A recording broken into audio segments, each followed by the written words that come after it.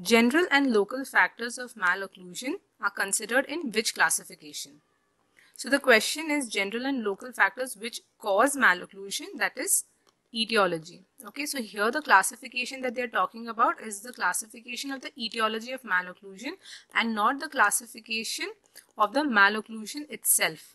Okay, so if you see the options here, that is Moyer's, Ackerman's, Graeber's, White and Gardner's, we can see that Ackerman's classification is a classification of the malocclusion. Okay, it's a three-dimensional or classification that was given by Ackerman and Profit in all three planes of space. So this can be eliminated. Now from the other options, that is Moyer's, Graeber's and White and Gardner's, how have they classified the etiology? So first is Moyer's classification. So Moyer's, he based his classification on the Dockeral equation. Okay, so the equation that was given by Dockeral, it stated that there is some particular cause, okay, which acts at a particular time on some tissues, okay, which causes a result. So there is a cause, okay, and Moyer's has given these causes as 7 factors. Okay, so he has broadly classified these causes as 7 factors. The time can be prenatal, postnatal, okay, prenatal, postnatal, it could be continuous, it could be intermittent. The tissues could be dental tissues, skeletal tissues, etc. And the result is either malocclusion or malformation. Now these 7 factors which was given by Moyer's are broadly classified as hereditary. Hereditary, they can be developmental defects, they can be because of trauma, or it could be physical agents like teratogens, or habits, diseases, okay, or malnutrition. So he did not give local and general factors, okay, so Moyer's classification is also out. What about White and Gardner's classification? So in White and Gardner's classification, he has tried to make the, this was almost the first type of classification, okay, the White and Gardner.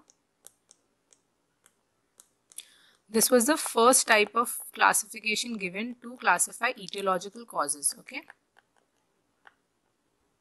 And they try to make the distinction between skeletal causes and dental causes.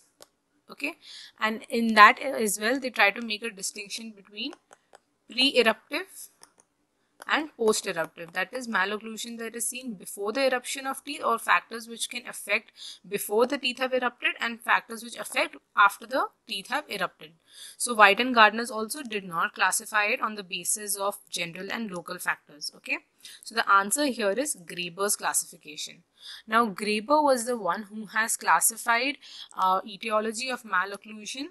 Okay, so Graeber, he classified etiology of malocclusion as general factors and local factors. Okay, in general factors, all the factors which were given in Moyer's classification, so they overlap, such as heredity, congenital defects, environmental causes.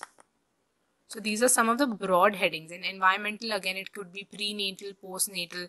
Then there is metabolic diseases, okay, like endocrine, infectious diseases. Then there is dietary cause, okay, like malnutrition, then posture. So a wide variety of general factors, including trauma and habits.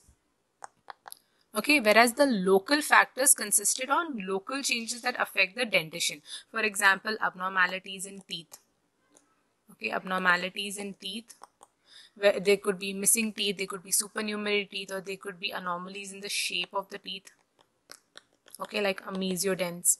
There could be abnormal frenum. So, you know, this is a local cause, because when there's an abnormal frenum, it causes diastema formation, right? So, these are local causes. So, abnormal frenum, premature loss of teeth. Okay, we know this could lead to arch-length discrepancy or prolonged retention. Okay, this could again cause the impaction of the succedaneous teeth, or delayed eruption, or an abnormal eruptive path, or anchylosis. So these are all local factors which can cause malocclusion.